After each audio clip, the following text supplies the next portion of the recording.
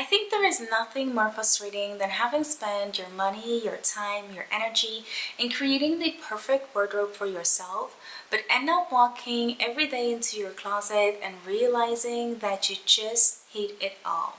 So if this is relatable to you, then bear with me throughout this video, because in this video I'm going to break down 5 main reasons why this might be happening to you. So if you're new here, my name is Jessie and I make videos regarding fashion, luxury and lifestyle. So if that is something that you like, be sure to hit that subscribe button.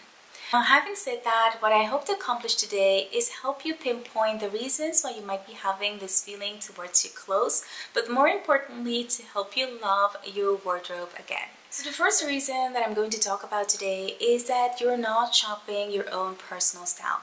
And what I mean with this is we get bombarded with so many images on social media that it's so easy to stray away from our own personal style. Meaning that we might find certain aesthetics or just pictures of any influencer so much more beautiful than we might find our style.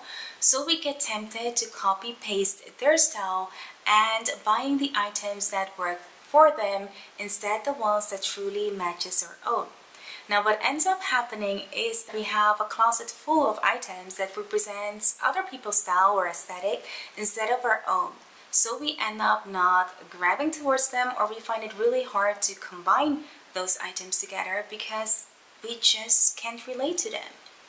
So the key here is to stick to your personal style and buying items that truly matches that style and represents you and actually makes you feel good. So if you don't know what your personal style is, I've recently done a video on how to find your personal style. So if that is something that you truly would like to figure out, then I'll leave that link down below and you can watch that video. Personal style, I believe, is very personal. It's a representation of who you are. It reflects you and also your mood. So reason number 2, I believe sometimes it's really hard to just love your clothes is because you might just not be feeling it. Now it could be as simple as feeling blue or just not having the right mood that day, or to something that's long-term as being depressed. Now whichever it is, it's really important to tackle the key problem instead of trying to fix it through your wardrobe. Tackling any internal problems that just makes you feel a little bit off will help you also to start loving your wardrobe. Getting to reason number 3 is when you're only buying occasion clothes. Now this happens when we have some certain important occasion to attend to, like a wedding or a date or a dinner or a funeral, whichever it is. We start buying items and clothes that matches that certain occasion instead to sticking to our own basic trend style wardrobe. What happens is that we end up with a closet that's filled with just occasional clothes instead of our own day-to-day clothes that we need, because we're not always attending to an occasion. It's really important that when you're buying items, you're not buying towards occasion, but you're actually buying clothes to fit in your personal style, your personal wardrobe, and then going into that wardrobe and finding pieces that you can wear towards certain occasion. About occasional buying, I believe something that is very similar to that is when we start following just trends. And the thing that we should realize about trend is that a trend is just trending at that time. It's a hype, and that hype will certainly fade away. Whether it's just a month or a year, in the end, a trend is quick, but it does fade. So buying too many items that are trending might leave you in the end with a closet that feels outdated and just out of style.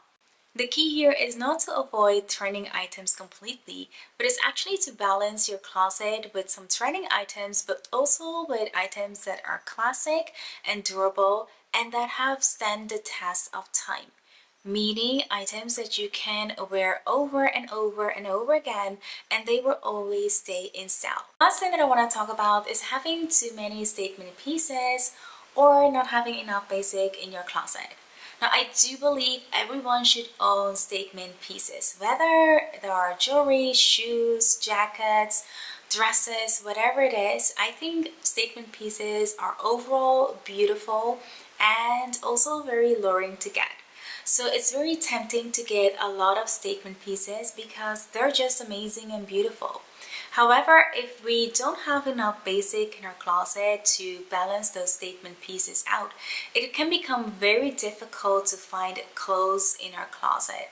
Because those statement pieces eventually are very specific and also have a very specific maybe color or shape, which makes it very difficult to combine or match with other clothes or the clothes in your closet, which eventually makes the whole picking of your clothes a very daunting process.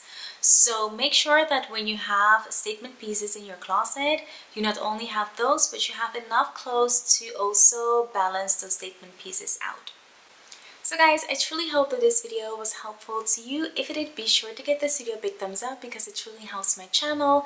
And for now, I really want to thank you for being here today, and I hope to see you in my next one. Bye!